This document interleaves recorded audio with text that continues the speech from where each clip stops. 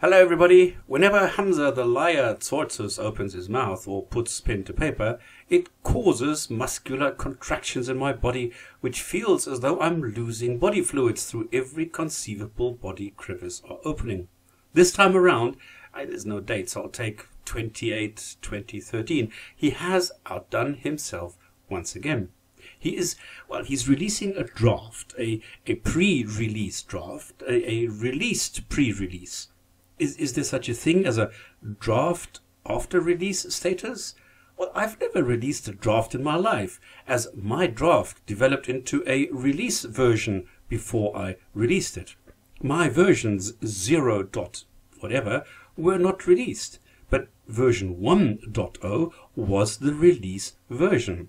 I've never released a draft. Hamza does. He makes this very clear by labeling it a pre-release draft 0.9b.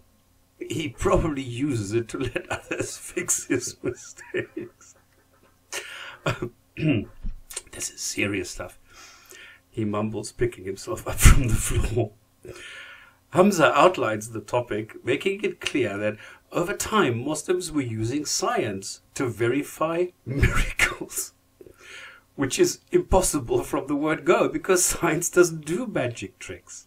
Also, science was used to verify that a discourse was divine with a capital D, and that is equally impossible right from the start. Science does not concern itself with anything supernatural, be it ghosts or gods. So the entire essay will be about the impossible. Great stuff. The text he is referring to is the Quran. It's a vague, unstructured book, not a discourse, which I have down as a formal discussion of a subject or the formal treatment of a subject. But whatever. If he needs words which sound important to make a boring and primitive subject more interesting or upgrade a book, it's just that a book as vague and ambiguous as the Quran just doesn't deserve to be called a discourse in my eyes. In linguistics, it can be, any unit of connected speech. But when reading a book, I would not use this expression for sure. But never mind lah, not important. Hamza, acting like the academic he wishes he were, provides a link to Google in the form of a footnote, showing the result of a search. Wow. But when he makes a huge claim, such as the claim that Islamic classical scholarly tradition was engaged in a debate as to whether to use science, there is no source. I actually doubt there is one, and then he just made that up, simply because it sounds nice. Our Hamza now goes off into his usual waffling mode, saying that the birth of this, what he calls movement, was based on a book from the 70s, but it was born in the 80s, of course. And, let's take a quick look at the sequence of events. I've done this before, but maybe people don't remember. In the 70s, a Muslim from Yemen, Abdul Majid al-Zindani, studied in Cairo, was fired. He wanted to stay there, but they didn't want him there. And he went to Saudi Arabia, where he and his friend and fundraiser, Osama bin Laden, embarked on several projects together. Zindani, a one-man deception party, founded the Commission on Scientific Science in the Quran and Sunnah, based in Saudi Arabia. He found a French doctor at the Saudi court, Dr. Maurice Bucaille, who delivered the basis for Bucaillism, the Bible, the Quran and Science. A hilarious book.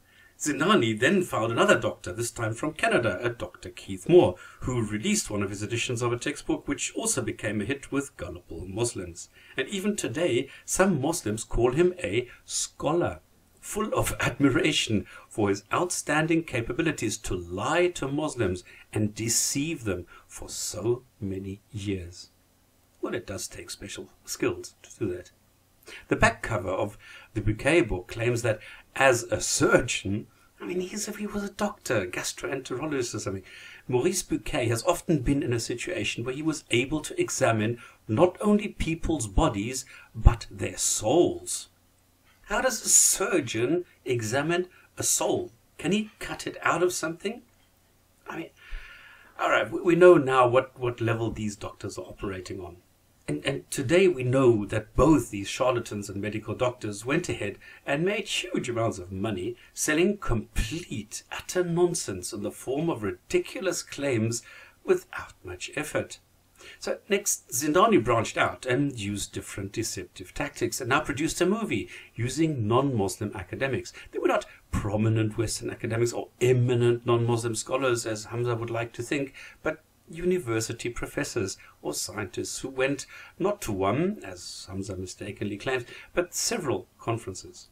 The movie was edited in a way that it seemed that they were making positive remarks regarding scientific contents in the Quran, which they were not, as they themselves attested recently in interviews by the Wall Street Journal and the vlogger The Rationalizer.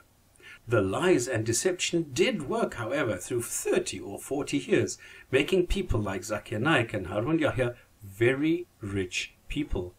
Maybe Hamza thought in his naivety and largely unused brain he could latch onto that. He has not realized yet that a few years ago the facts emerged and the entire movement claiming scientific miracles, well, it died down. And he should know, as he was one of the last to experience this when his embarrassingly bad paper on the scientific accuracy of embryology in the Quran was completely destroyed and it was shredded and shown to be utterly fallacious and wrong, demonstrating that biased and preconceived research delivers only the results you want and not the truth.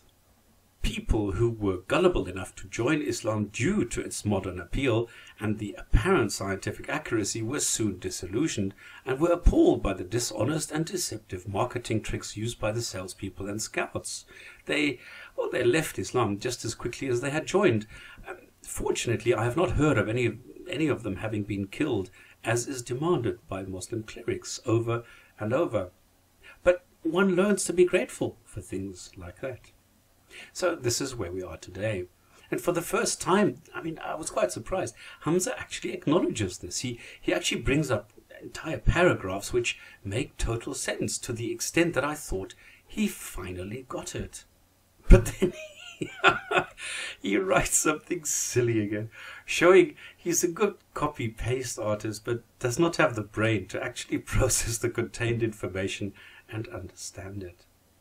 He uses the ideas of a Muslim scientist who deplores the state of education amongst Muslims and fights for less dogma and more knowledge. But Hamza does not really understand the professor. Well, he never has. Yeah, we have several instances of this. But he just pretends he does. But now he has a problem, because he says the Quran is not really scientifically accurate because science is not 100% accurate. But then, why use this unreliable and inaccurate science to verify the divine, with a capital D, origins of the Quran?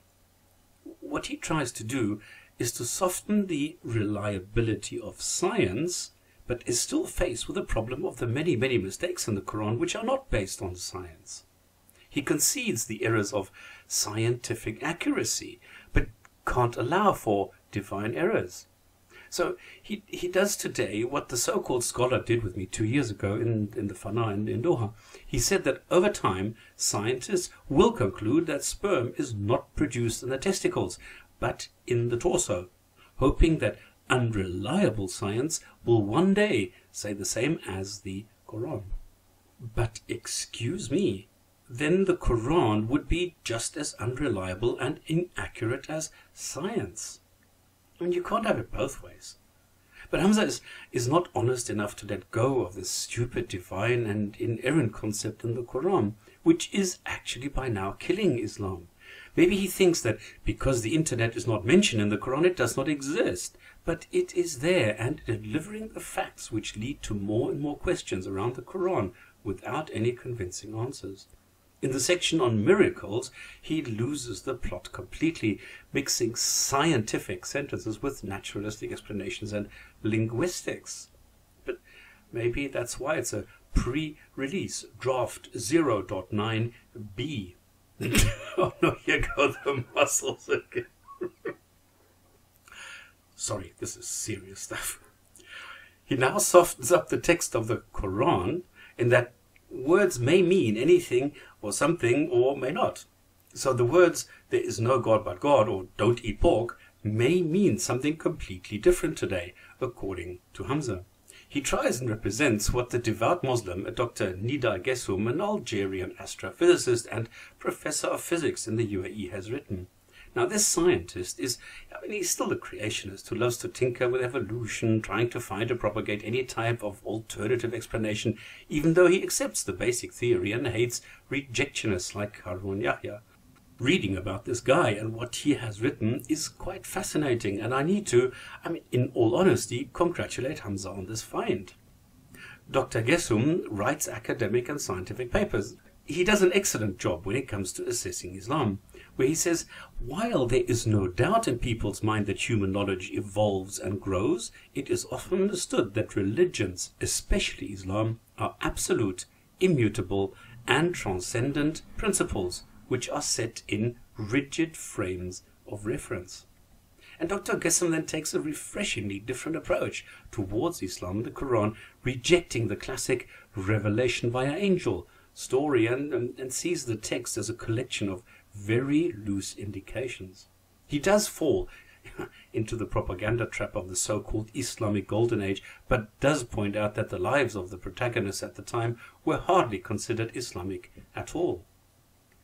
He shows the dilemma of the literal Quran and says that the Quran must be taken metaphorically to be applicable in different times and by different people, and is quite happy to be accused of cherry-picking. In an exciting critique of Guessoum's book by Dr. Rana Dajani, an assistant biology professor in Jordan, writes, in his presentation, Guessoum addresses the reader's intellect and leaves it to him or her to draw conclusions concerning science and religion. Now, those are wise words. And then on evolution, she openly admits, I will focus on the issue of Islam and evolution. And evolution is a fact that cannot be denied. We see manifestations of it in the design of drugs and blah, blah, blah. And then the fact that a sound scientific theory is so vehemently denied by Muslim scientists, let alone the layperson, on the basis of belief, not logic, is scary, because it makes one wonder what else is being denied in the name of religion. Wow. But Hamza does not take advantage of the brilliant brain of these scientists and the huge reservoir of wisdom available to him here. But the copy-paste artist, we just get 2 or 3 words from the book. Without any explanation on how Dr. Guessoum applies this idea in practice, we are told that now we get a new approach, which is demonstrated by using words which look exactly the same as they did in Hamza's previous embarrassingly bad essays. It has the same result in that premise 1 is that the Quran is never wrong, and premise 2 is that if reality is different from the Quran, reality needs to be changed and adapted to the Quran. He spouts total and absolute nonsense, claiming that the sun swimming in an orbit around Earth makes sense in light of today's scientific findings, the celestial mechanics. We then get to Hamza's pet word, al-Haram, and the millions of meanings it can have, and how a multi-layered Quran can have any meaning you want at the time you need it. He can't get over it and is unable to write anything but stuff that results in laughter and derision. Doesn't he learn? Hamza is, he's truly embarrassing. Even if he were a 6th grader, he takes what we have shown him several times and now acknowledges that we were right all along, and the Quran copies or reflects the knowledge at the time. Alaka equals blood clot. But what is hilarious is that he actually says that, and now get this, his God agrees with the predominant scientific view of the time. Because the Quran is God's word, so God agrees. So Hamza now puts more importance on what science says than what is in his magic book. He claims the word alaka means blood clot or worm or leech. Now, how does he know when it means which? Maybe it was leech in the 7th century and blood clot in the 14th and worm today. Or none of the above. Nobody knows. Hamza, in his wisdom, which I hope someone will be able to demonstrate at some stage, claims that It is so obvious that the Quran, in using the rubber word alaka, must mean blood clot when read for the first time. What is his reasoning? None. But after a few days, or years, or decades, or centuries, the word blood clot changes into worm or leech. None of this is specified or with any evidence attached. He says this can be verified using several instructions on what to say and how to think. It takes whatever it needs to live by sucking the blood of whatever it can latch onto. And the height of his inability to grasp reality and the way science works is demonstrated in these very steps at the end of his pamphlet. He mentions historical statements in the Quran without specifying what a historical statement is and without providing a single example. How are we supposed to know these things? He mentions a linguistic and literary miracle which everyone knows does not exist. Come on, we have the internet. Then we get the preserved Quran, which is nonsense, the religious messages and the killer argument, other remarkable features, which anyone can make up by the looks of it. Oh boy, how bad can it get? Well, it gets worse. Okay, I know, I sound supercilious, but it's really totally impossible to stay serious with this. Because really it does get worse, because he actually tries to apply his favorite word alaka as a multi-layer, multifunctional word which can mean different things, and all of them are wrong. So one of the things it can mean is a leech. Let's take a look at a leech. The medicinal leech. But why the medicinal leech? Does the Quran say anything about a medicinal leech? No. Well, why not? Because worms or leeches come in different sizes, shapes and colors. And the Quran does not specify whether it's a worm, a leech or a blood clot. So which one does the embryo look like? At what stage is the embryo supposed to look like a leech? From what day to what day? Come on, you say this is scientifically accurate, so where's the scientifically accurate data? All Hamza has is one single word, alaka, which he says meant blood clot at some stage, and at some stage it magically transformed into leech. But why not worm? Because all a leech is a blood-sucking worm. Does an embryo suck blood? Is it like a worm? No. Does it feed on blood like a leech? No. Blood is a transport mechanism in the human body. The leech increases body size 10 times when drinking blood or sucking blood. Does an embryo do this? No. The leech is approximately, 13 centimeters long. Is the embryo? No. It's 2 or 3 centimeters long. Posterior and anterior suckers. Does an embryo have this? No. It has 60 to 100 teeth. Does an embryo have teeth? No. A leech it secretes a substance called hirudin. A leech secretes a substance called hirudin. Does an embryo secrete any substance called hirudin? No, it does not. The leech clings to its prey. It attaches to the outer skin. An embryo does not cling, it floats. And it does not attach to outer skin. The leech lives in fresh water. The embryo does not. The leech spends most of the time buried in muddy bottom of a pond. It has 5 pairs of eyes. Have you ever seen an embryo with 5 pairs of eyes? Or chemoreceptors near the head like the leech? Leeches breed in summer. An embryo, I don't think, does. Another feature of a leech is that it lays eggs. I have never seen an embryo lay a single egg. And the worst thing is, all leeches are hermaphroditic. In other words, they are both male and female. They are not created in pairs as male or female. So the leech is probably the worst example for Quranic veracity that you could have chosen, you oaf. I mean, this is an embryo at around 40 days when it is 4 or 5 centimeters long. Does it look like a leech? These are the stages of an embryo. Where does it look like a leech? In the real world out here, A human embryo results from a cell, the ovum, being fertilized by a sperm cell. Any mention of this by Hamza?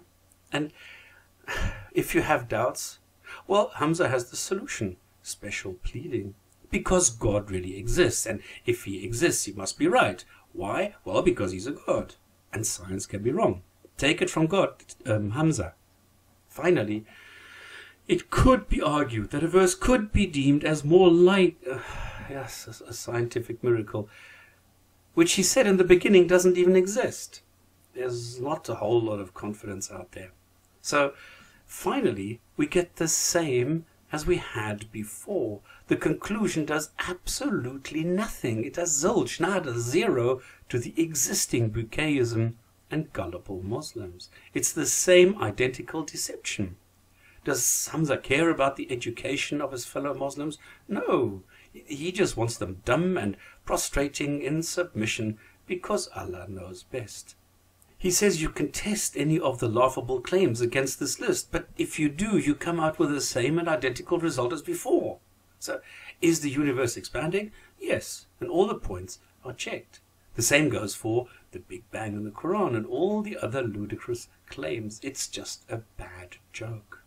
It's an attempt to sound different, and as though this was now a more modern approach. It is not.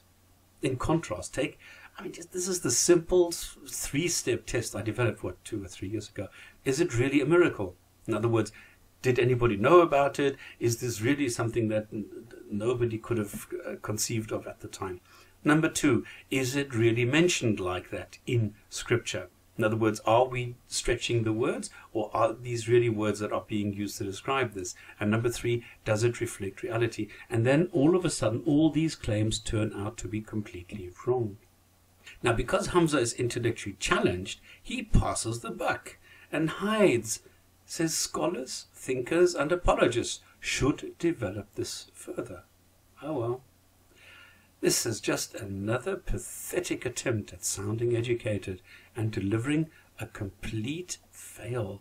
Why doesn't he just shut up and stop embarrassing himself and his fellow Muslims? Thank you for your time.